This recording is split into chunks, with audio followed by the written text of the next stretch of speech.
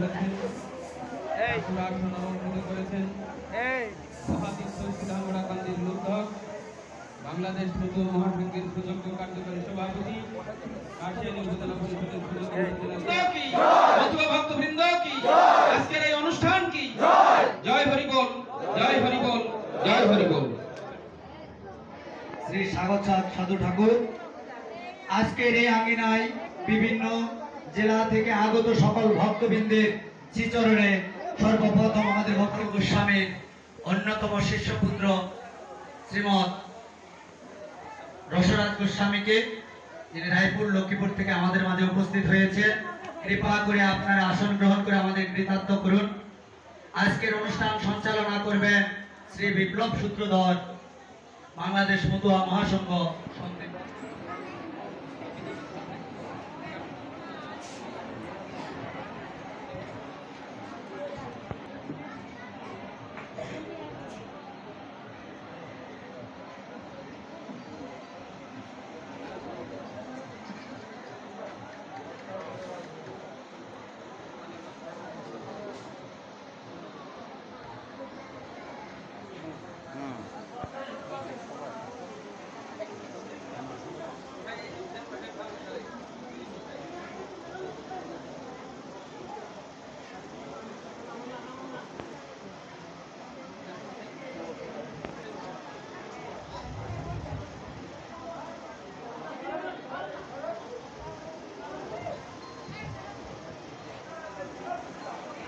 গোস্বামীর জন্মোৎসব শ্রীমৎ হরগোবিন্দ গোস্বামীর স্মরণোৎসব উপলক্ষে মহোৎসব মতুয়া মেলা মুক্তি ভারতী শ্রী শ্রী গুরু চার ঠাকুরের সুযোগ্য ষষ্ঠ উত্তর পুরুষ। আজকে মঞ্চে শ্রীপাড়ের লক্ষ্মীখালীর মতুয়াচার্য শ্রী সাগর সাধু ঠাকুর মহাসচিব, বাংলাদেশ মতুয়া মহাসংঘ। আমাদের মাঝে বিশেষ ভক্তিপদ গোস্বামী, মতুয়া ধর্ম দর্শন প্রচারক, বাংলাদেশ ভারত। আজকে মঞ্চে উপস্থিত আছেন আমাদের বন্দনা। জয় জয় হরিচাঁদ, জয় কৃষ্ণ দাস, জয় শ্রী বৈষ্ণব দাস, জয় গৌরী দাস, জয় শ্রী স্বরূপ দাস, পঞ্চসহোদর। জয় জয় গুরু চাঁদ, জয় রাম, জয় শ্রী গোলকচন্দ্র, জয় শ্রী লোচন প্রেমানন্দ, জয় ব্রজ, জয় বিশ্বনাথ, নিজ দাস করি মোরে ওরে আত্মসাৎ।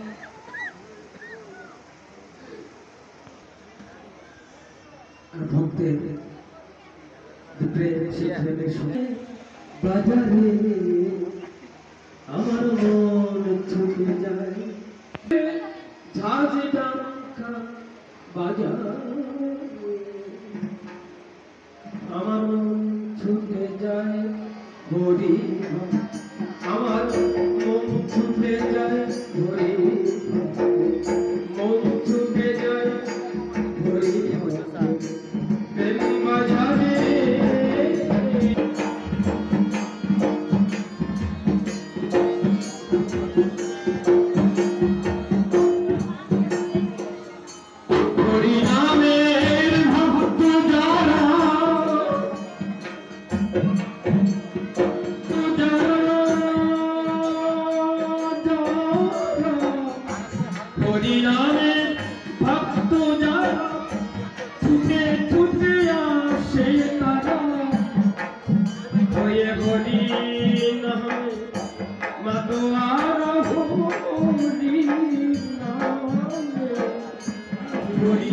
মন ছুটে যায় মতুয়া প্রেম বাজারে, বাজারে মন ছুটে যায় মতুয়া প্রেম বাজারে।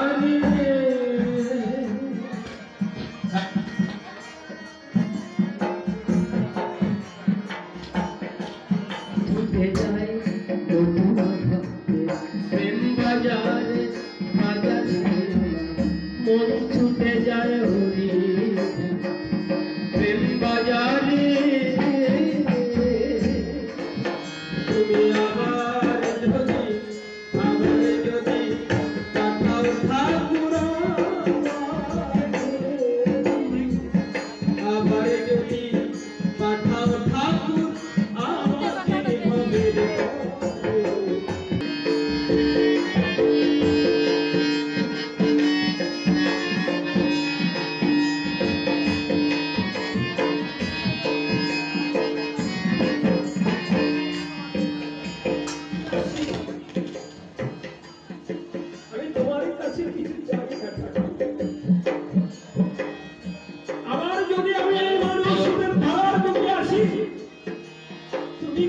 হবে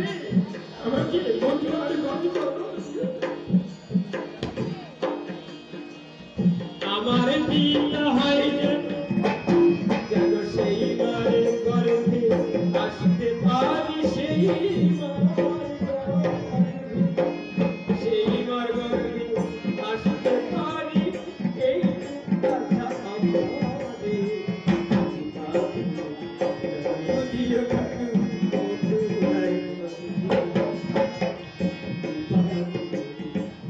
আজকে সবাই মধ্যমণি আমাদের গৌরব আমাদের অহংকার মতুয়াচার্য শ্রী সুব্রত ঠাকুর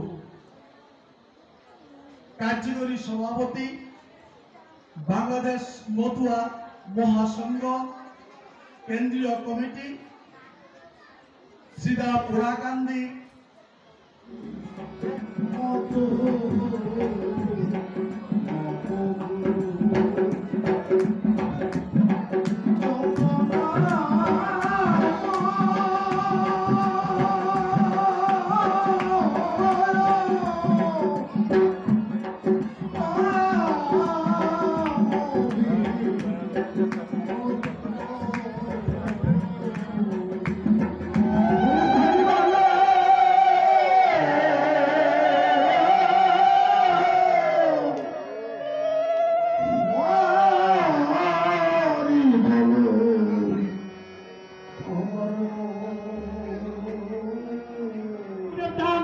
যে মহামন্ত্রের মাধ্যমে সারা বিশ্বের সমস্ত জীবগোষ্ঠী স্থানকাল পাত্রের ভেদাভেদ ভুলে একটি মিলন সূত্রে গঠিত হতে শিখেছে। এবং আপনারা জানেন যেদিন এই ভারত বাংলার বুকে সারা পৃথিবীতে একটি চরম আপদকালীন সময় চলছিল, এখনো 4 দেশ রয়েছে সেই কোভিড-19 অর্থাৎ করোনা মহামারী। এবং অনলাইনে সংযুক্ত থেকে তিনি সন্তোষ প্রকাশ করেছেন যে জাতি যখন সারা মানব জাতি সারা বিশ্বের মানব জাতি যখন তিন কর্তব্য বিমূঢ় কি করে বাঁচবে, কি করে তারা জীবন রক্ষা করবে, এই কোভিড-19 কে কি করে রুখবে, সেই সময়টিতে হরিনাম সংকীর্তন বল রেখেছে মতুয়া আন্দোলনের নেতৃবৃন্দ। এবং এই মতুয়া মহামন্ত্র উচ্চারণের মধ্য দিয়ে অনলাইন আন্দোলনের মধ্য দিয়ে সারা মানুষকে জাগিয়ে তুলেছে এবং এর সুফল সারা বিশ্ব ভোগ করেছে। এবং সমস্ত অবতার পুরুষের কর্মকাণ্ডকে যদি আলোচনা করি আমরা দেখতে পাবো বিশেষ করে বৈষ্ণবীয় ভাবধারায় সুতমঙ্গ কুটিকাটি আমাদের সমাজকে জেগে ধরেছে। এই কট্টরপন্থী বৈষ্ণবদের ধারণা হাড়ি কুড়ি পাতিল এবং খাওয়া দাওয়া এইগুলোতে এবং এই কি বলে আপনার এই পৈতা এইগুলোতে যত আটসাট করে রাখা যায়, অন্য থেকে ছোঁয়াছুঁয়ি থেকে বাইরে থাকা যায়, ততই মনে ভগবানের পাশাপাশি ধর্মীয় মন্দির। এই বিদ্যাকে ধর্ম আর বিদ্যালয়কে ধর্মীয় মন্দির এই হিসেবে ভাবতে শিখাতে শিক্ষা এটি এই মানব জাতির জন্য গুরুচাঁদের প্রথম শিক্ষা। এবং তিনি প্রচার করেছিলেন 3টি নীতি কথা আমাদের জন্য। একটি হচ্ছে কি শিক্ষিত হও, ধন অর্জন করো এবং শ্রদ্ধাস্পদ হও, এই 3টি কথা। হরিচাঁদ ঠাকুর দ্বাদশটি আগ্রহীদের হার ছিল মাত্র 1 থেকে 7%। আপনারা জানেন 1940 সালের মধ্যে এই শিক্ষিতের হার দাঁড়ায় 22%-এ। গুরুচাঁদ ঠাকুর এই জাতির জন্য অবহেলিত তফসিলি জাতির জন্য বিভিন্নভাবে চাকরি ক্ষেত্রে কোটা সংরক্ষণ, ব্রাহ্মণ্যবাদীদের বিরুদ্ধে হরতাল এবং বিভিন্নভাবে তাদের অধিকার সংরক্ষণ, সংখ্যালঘু সম্প্রদায়ের জন্য বিভিন্ন আইন সংস্কার, কৃষক আন্দোলন, কৃষক আইন।